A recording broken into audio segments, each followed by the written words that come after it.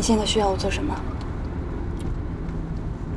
你现在就是要尽力帮着李卓然做事，而且一定要做好，这样才能取得他的信任。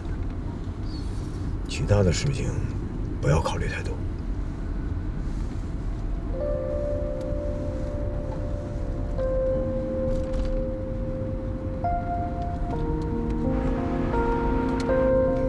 瞿曼这几年真的是不可同日而语。刚跟东辰签约的时候还是一个3线的小演员，这摇身一变，成了1线大明星了。哎，对了，你知道吗？瞿曼主演的电影入围戛纳了，她很快就要现身戛纳红毯。是吗？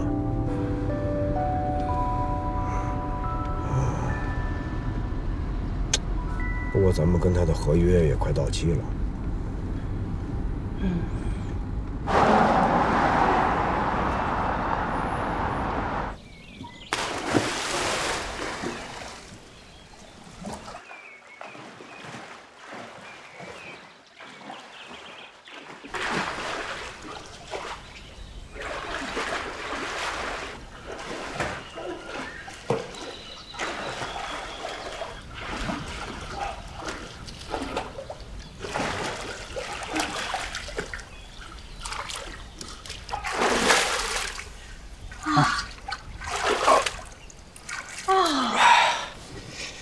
你这么冷的天还游泳，不怕感冒啊？这不行，没办法，我得减肥啊。行。制片方那边来消息，说在戛纳给你订酒店，问你有什么特殊要求。这种事儿你还需要问我？我这不是尊重你吗？该尊重的时候不尊重，不该尊重的时候瞎尊重。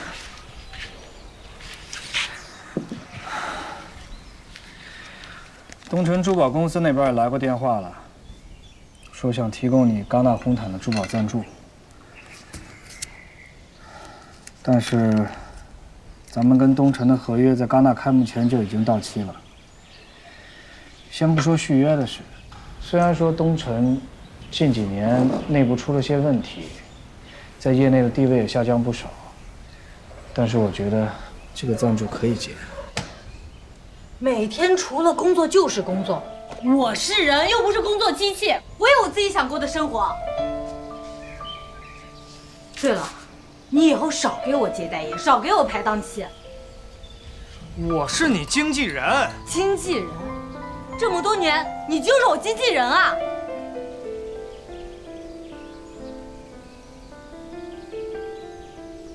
也是你男朋友。你就从来没有想过我真正要的是什么吗？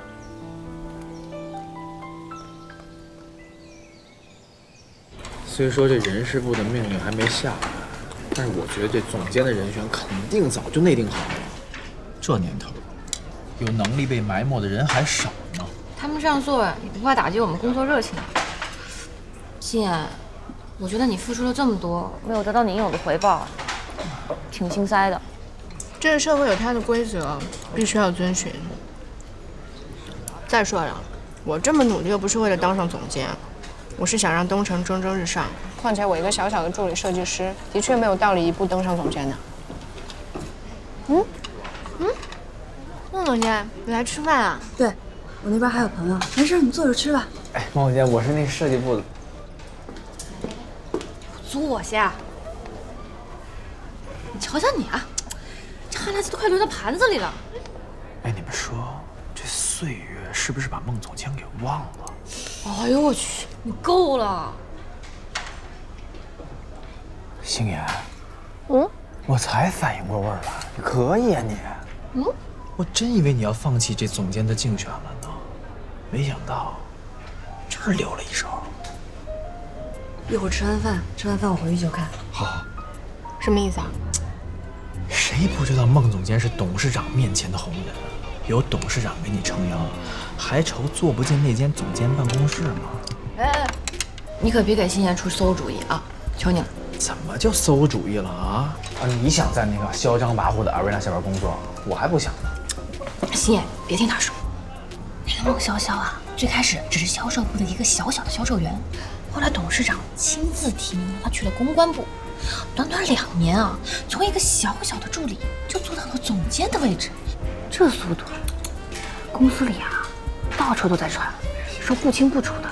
你看你那八卦的样儿啊，你就是吃不着葡萄说葡萄酸，你少在这诋毁我的女神。还女神呢？多吃一点。这肉饭不错。好了，一人一个。都可以。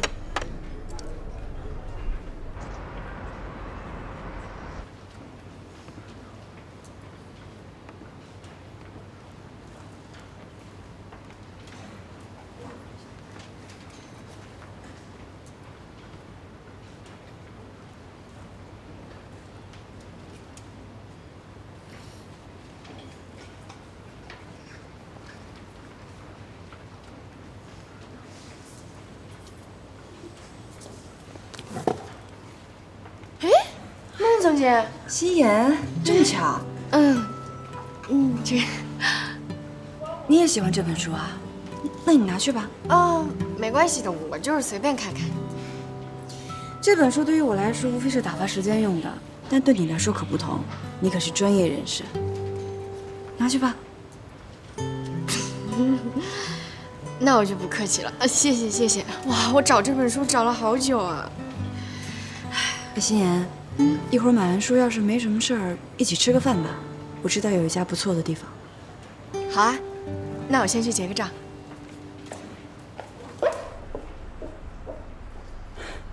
要一份麻辣烫，然后一个馄饨，再来一份腊肉面。好，两位稍等。谢谢。谢谢。哇，怎么啦？是不是好奇为什么我也会来这样的小店吃饭？工作之后呢，确实是因为工作的原因，经常会去一些比较高大上的餐厅吃饭。但是去多了，那些地儿吃起来真的太乏味了，没有人情味儿。反倒呢，像这样的小店，家家都不同，各有各的风味儿。就像这家吧，我刚进东城的时候，就经常来这家吃饭。是吗？因为那时候工资少，也没钱吃大餐，所以呢，就经常来这家店点一份热腾腾的馄饨，心里温暖的不行了。孟总监推荐的店，味道一定会很好。你知道吗？刚进东城工作的时候，我那时候对于珠宝真的是一知半解。从这个设计师的书当中呢，真是学到了不少的东西。这是我最喜欢的设计师，只要他出书，我就会买。那这么说来，我可算找到知己了。我现在终于知道，为什么您可以当上销售部总监了。怎么说？做销售一定要了解自己的产品。做销售可以不用具备设计珠宝的能力，但是一定要懂鉴赏。功课做得这么足，怪不得品味那么好。哎，我也终于知道为什么你会在仅仅几个月的时间之内，能从设计助理晋升为项目的负责人。因为你嘴甜。孟总监，我并不是奉承您，而是我真是这么想的。我还以为你会和公司其他员工一样，拿我当成一个花瓶看。当然不会了。我知道每个人得到的都不是白来的，有太多大家看不见的艰辛还有努力。谢谢你，心妍。每次看到你，我总会想起几年前的自己。作为过来人，我倒是有一些经验想跟你分享，不知道你愿不愿意听？当然。说实话，想要在东城这样的大公司当中生存，经营能力和机遇可能会占到70%，但剩下的3成也很重要。是什么呢？靠山。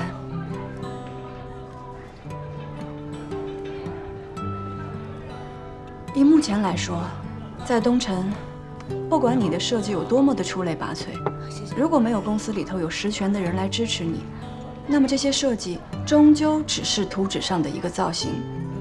即使有幸被生产出来，到时候也不知道会被冠以谁的姓名。而就算在一些平台上能够拿到奖或者得到肯定，那么这些功劳和光芒也不知道会被刻在谁的头上。所以我想告诉你，不要总是注重能力的提升，也不要仅仅埋头苦干，要懂得看清形势，站好队。我只是一个小小的助理设计师，哪有什么资格站队啊？正因为你有能力、有才华，所以自然有人要求你站队。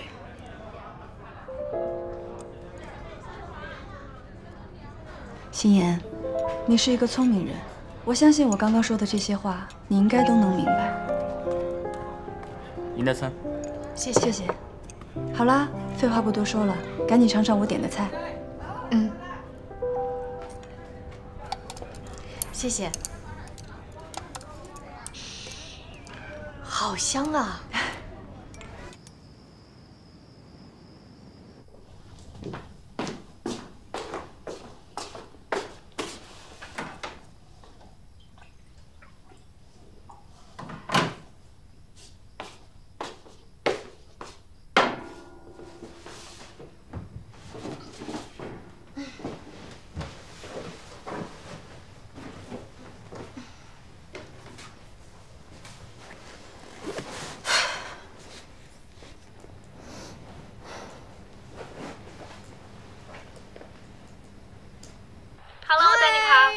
代购，我的泡面又吃完了。知道了，明天就给你发货。为了报答你，我有一个消息要告诉你。今天有人来餐厅调查你。调查我？就是来调查你的，说的旁敲侧击的，问我你是不是出生在加拿大，你的养父养母是谁之类的，乱七八糟问了一堆。那你是怎么说的呀？我当然没跟他说实话了。虽然我知道你出生在上海，养父养母都不是加拿大的，我跟他反着说的。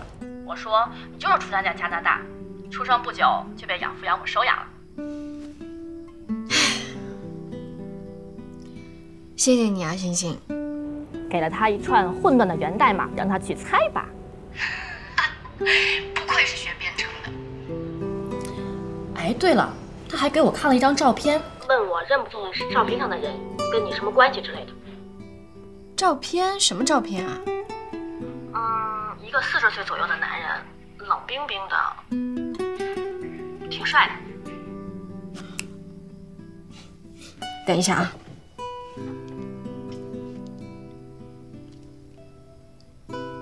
是他吗？对，是他。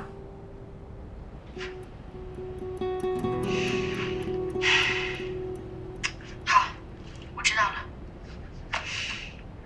星星，谢谢你啊，泡面我明天就记住，有新口味哦。谢谢你，你真好，么，拜拜，拜拜。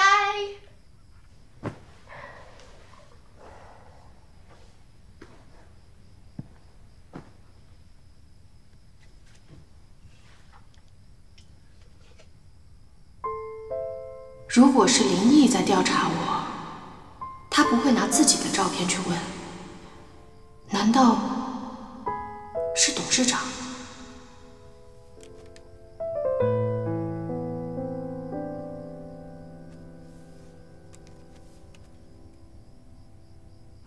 董事长，加拿大那边传回消息了，顾星妍英文名丹妮卡，加拿大出生长大，亲生父母双亡。出生不久就被收养，没有发现与林毅相识的证据。顾欣妍身边的朋友也从没见过林毅。不过，有个意外发现。是什么？顾欣妍是拉萨尔学院的全 A 毕业生，被推荐到戴尔普斯面试，因为与 Arena 产生矛盾，而放弃了入职，选择回国。Arena， 就是那个林毅推荐过来的设计师。是的。这个人和顾欣妍具体什么过节不清楚，但顾欣妍没能进入戴尔普斯，确实是阿瑞娜从中阻挠。原来他们早就有矛盾。另外，董事长，今天下午2点，全球珠宝杂志的记者想对您进行独家采访。采访？什么内容？针对临夕发布会的。我问过公关部了，他们正在筹办临夕新品发布会，时间定在了1周后。怎么我不知道？对不起，董事长，我也是刚知道的。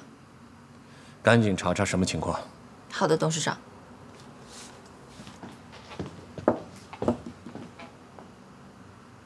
这次灵犀的发布会是灵犀系列宣传的第1站，对未来的销售十分重要。所以我希望设计部、销售部以及公关部确保发布会万无一失。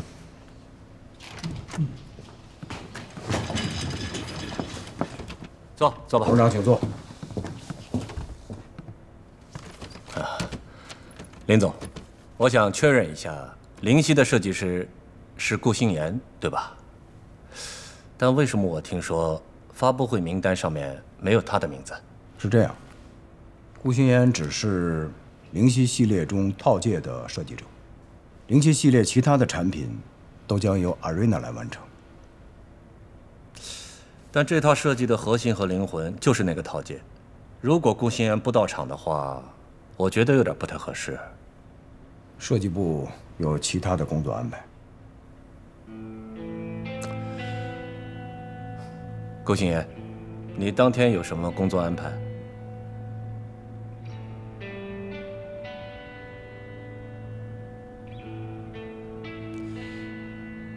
灵犀是你设计的，你希望到时候出场吗？我希望可以参加发布会。那就好。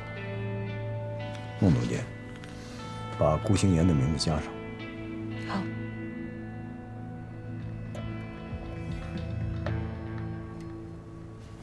灵犀系列是东城下一季的主打产品，董事会很重视，所以到时候我会出席。好，继续开会，不打扰。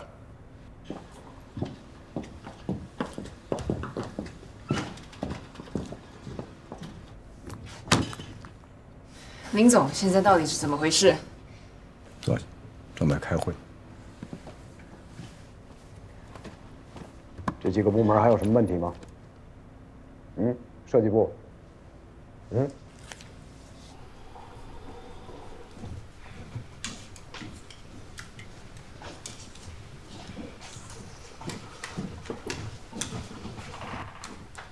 站住！怎么了？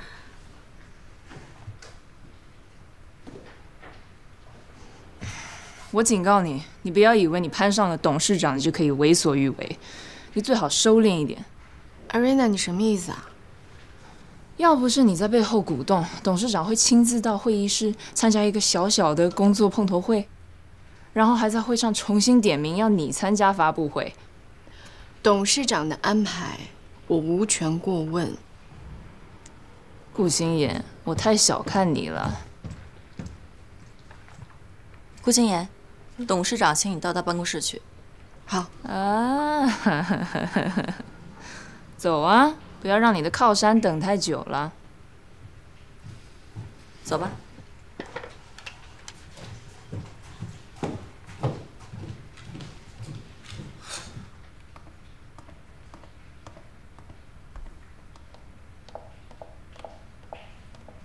顾小姐您好，董事长马上回来，您里边请。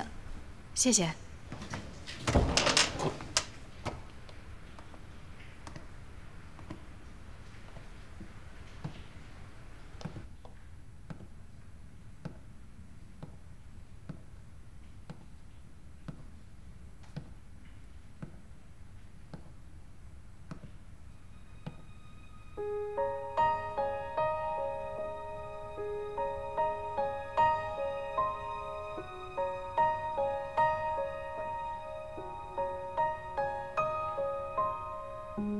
宝贝女儿，这就是妈妈的办公室啊。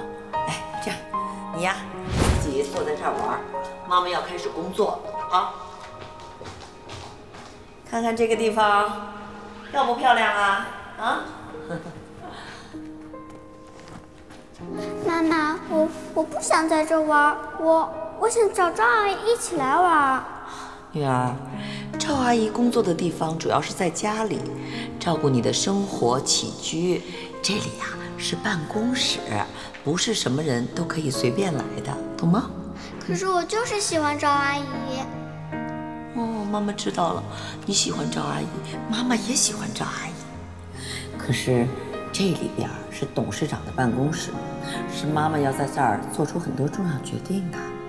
好了，你还小，你不懂，等你长大了就明白了。可是我现在就想长大。好，长大啊，去吧。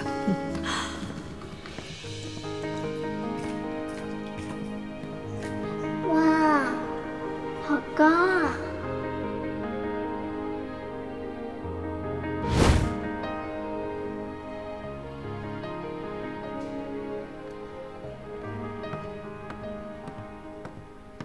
哎，欣妍，董事长，过来坐吧。来，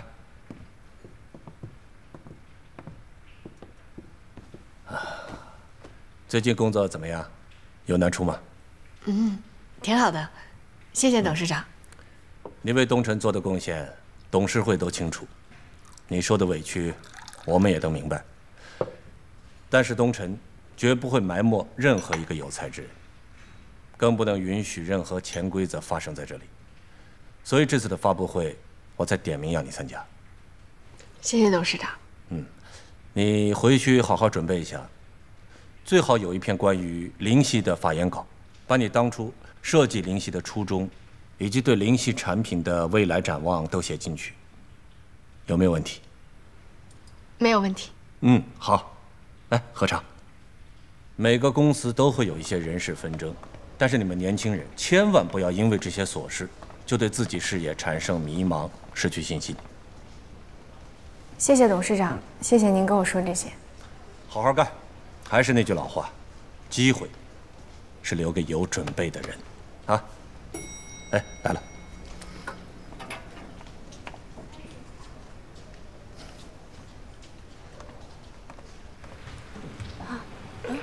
你过来看，就这个，我看，我不太懂这个，我看一眼。欣妍，到底什么情况啊？对呀，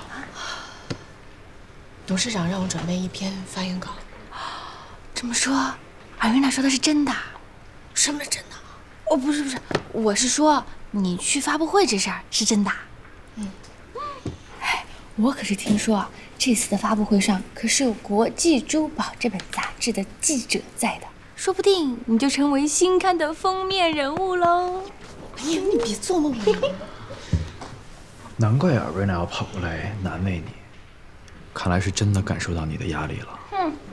那是，我们家欣妍那可是未来的大设计师，反正你这条大腿我就是抱定了，我咬定青山不放松。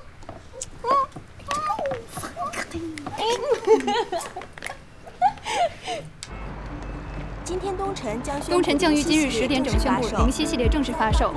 这场发布会不仅将进行灵犀系列的全面展示，其设计师 Arena 也将出席发布会现场。这是 Arena 5年来发表的首次设计作品，界内外纷纷对此表示了强烈的关注。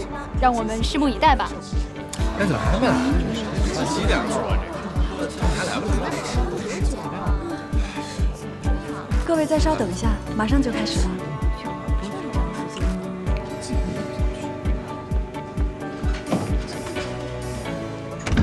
阿瑞那人呢？还没到，已经催过了。知道了。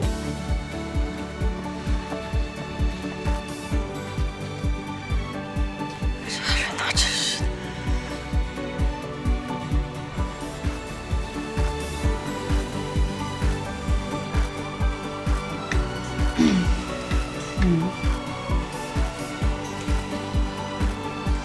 稍微快点吧。好的。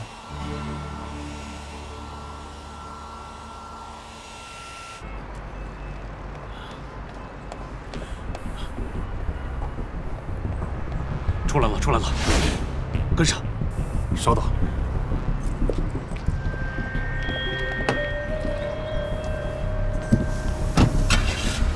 快点！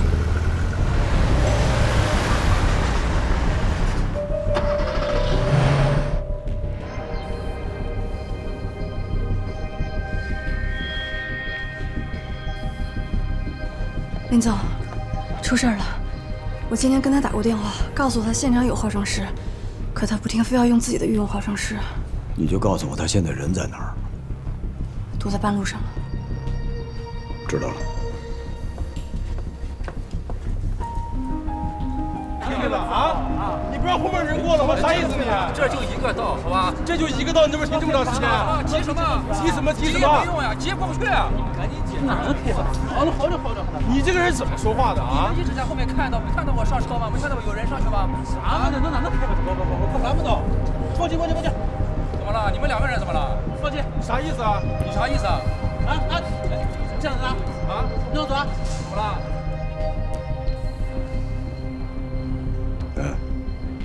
我这儿马上开始，你掌握着时间，差不多就行了啊。好的，林总。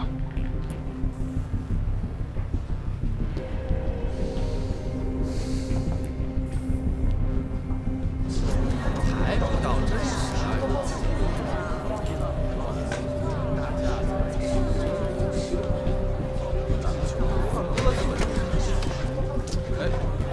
哎，孟总监，什么时候开始啊？ 现在就开始。好。各位媒体朋友们，欢迎大家光临东辰旗下遗忘品牌灵犀系列产品发布会。那么现在让我们有请东辰集团总经理林毅先生上台发言。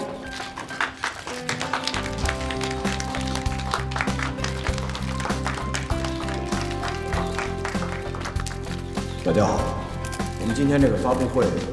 不光是向大家介绍灵犀系列产品，也想借这个机会，跟大家宣布一下东辰集团未来的发展方向。在未来3年里，东辰集团决定将发展重心由珠宝零售转移到珠宝设计上，大力推进设计工作的研发和制作，努力培养人才，将我们的遗忘品牌真正做大做强。林总，就像您说的一样。 东辰未来的3年重点是在零售和设计，那这次为什么只来了销售总监？设计师在哪里呢？我们今天为大家准备了灵犀全系列产品，届时我们的设计师会和产品一同与大家见面。请问林总，灵犀的设计师确实如外界所说由 Arena 小姐担任吗？让我们拭目以待吧。林总。 Arena 近几年都没有新的作品面世，请问您为什么会选择她作为灵犀的设计师呢？大家都知道 ，Arena 是著名的国际设计师，曾经设计出很多风格独特、风靡市场的珠宝饰品。虽然近2年由于个人原因没有新的作品问世，但这不能表明 Arena 就退出了江湖。作为在国外成名的华裔设计师 ，Arena 选择回国发展也是理所当然的。 林总，据我所知，东辰董事会内部并没有同意 Arena 成为灵犀系列的主设计师。您这么一意孤行，是否和 Arena 有什么利益的交易呢？是啊，有什么交易啊？有什么原因吗？是，到底怎么回事？是啊。 谁赔还不一定呢啊！什么意思啊？别把话说上车，你让人家赔钱啊！你看人家后面停的多好，你看人家都撞了，后面一个车头不是吗？为什么你赔钱？怎么听？师傅别吵了，多少钱我来付，我赶时间呢。不是钱的事儿，我们都是有原则的。是。好，那你慢慢吵，换辆车。哎，你不能走，你是证人，你要留下来作证。啊？赔钱！我说对了，给我赔钱！谁赔钱？谁赔钱？林总。 据我所知，灵犀系列的精髓在于它手套的套件设计。那为什么不沿用它手套套件的设计师顾心妍，而另聘 Arena 呢？这其中是不是和东辰高层的有些人事斗争有关？是啊，是不是有关系啊？可能是。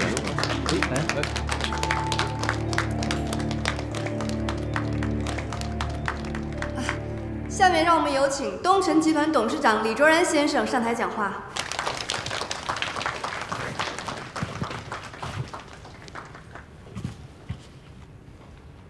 大家好，请允许我荣幸地向大家引荐灵犀系列珠宝设计师顾心妍，携东辰新一季灵犀产品与大家见面。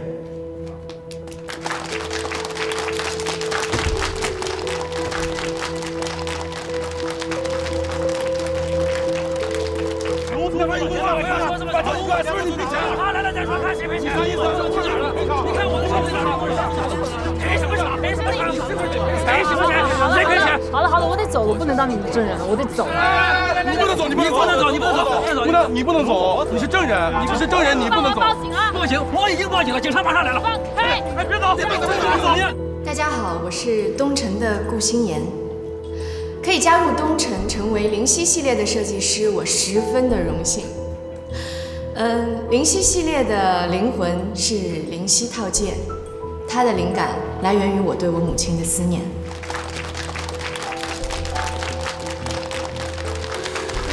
林总，没有我，你可怎么收场？谢谢董事长。走，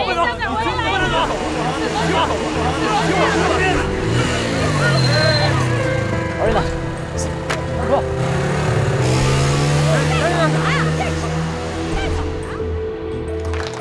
谢谢大家。请问之前广受年轻人好评的自主设计是由您操刀的，那之后还会有后续的设计吗？我相信以我们东城的实力，还有我们店铺的实力，这个系列是可以长期销售的。当然了，如果粉丝们可以念念不忘，我相信这个系列很快就会必有回响。哎，林总，现在怎么回事？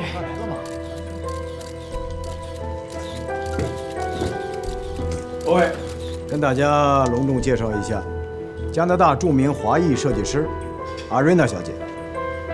她就是阿瑞娜。她将加盟东晨，与顾星妍一起成为灵犀系列的设计师。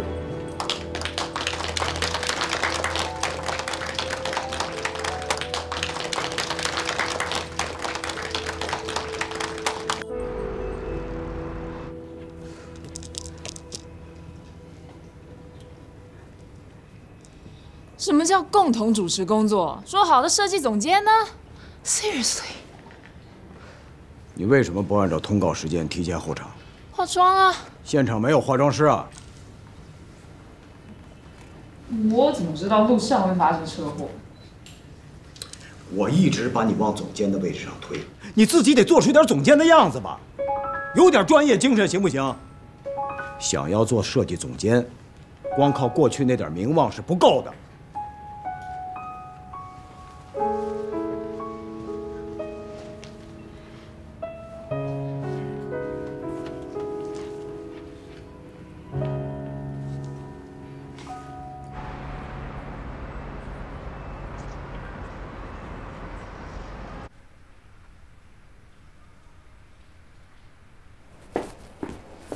查清楚了，那帮人果然是一伙的，到了派出所立马就和解了，还一块吃顿饭。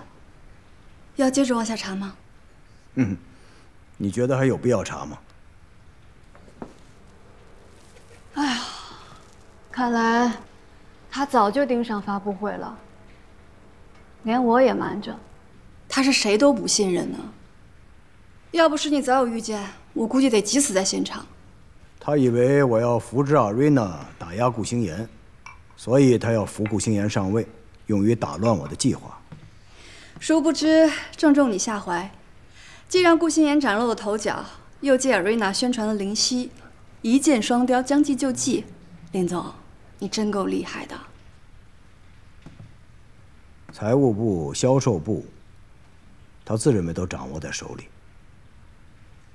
现在再安插一个亲信到设计部，那东晨就都在他的掌控之中了。退一步说，就算掌握不了设计部，也不想让设计部落在我手里。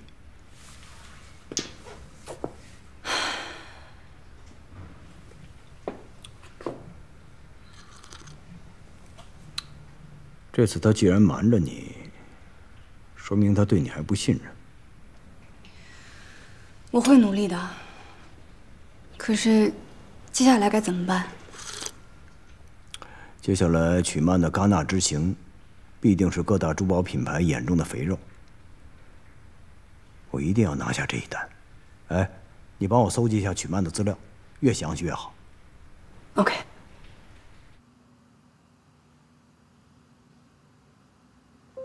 李卓然这么帮我，是为了打压林毅吗？他真正的目的是什么？为什么林毅一直让我琢磨不透？他有时好像在不遗余力地帮我，有时又那么毫无情面地打压我。他真正的目的又是什么呢？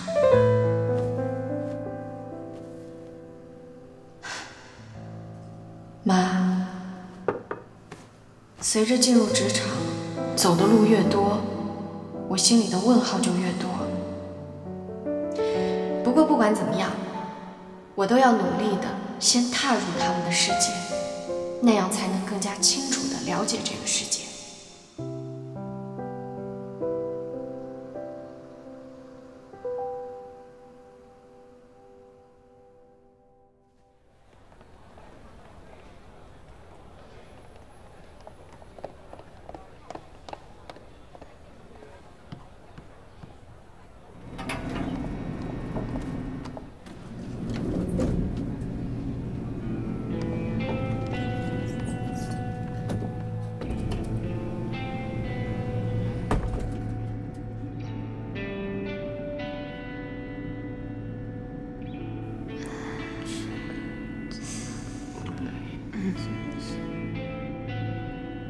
我以前还有一点点佩服你是靠脑袋吃饭，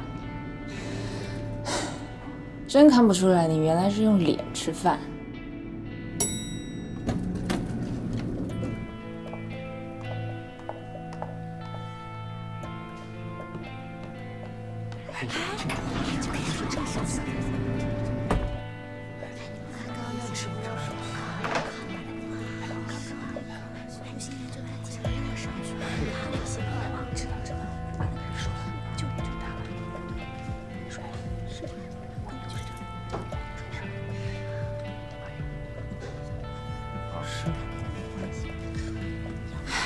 欣妍啊，你和董事长有关系，你早点告诉我嘛！小青，怎么连你也在胡说啊？星妍，但这次这个势头有点猛，这董事长突然要把你捧上天的节奏，你知道公司内大大小小的群里传成什么样了都？明康、小青，还有各位设计部的小伙伴们，现在这样紧要的关头，你们该是什么态度啊？不信谣，不传谣，有机会就信谣，这还差不多。谢谢。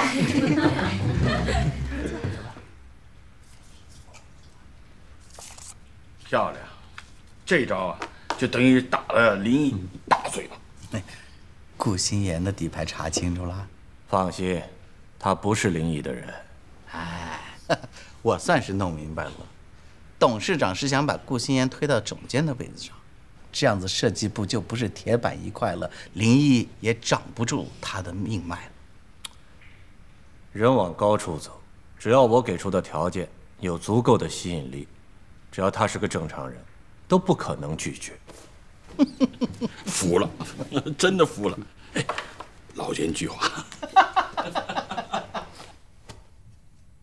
没有总监，设计部怎么进行日常工作啊？